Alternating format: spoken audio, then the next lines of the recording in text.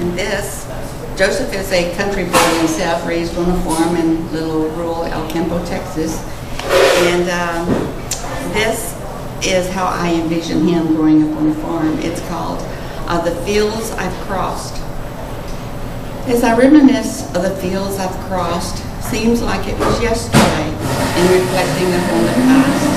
Of the fields I've crossed, my dog and I, enjoying the solitude of a tranquil countryside. It was a special time when I think of the fields I've crossed, the rapids I've chased, and the fences I've slid under to pursue my youthful curiosity. It was a simple but pleasant life. I enjoyed the innocence of youth, the life of a country boy at peace with his surroundings. When I think of the fields I've crossed, I thank God for the memories. Maybe someday I can do it again before the sun sets on my horizon. For now, pleasant memories of the field I've crossed will always remain.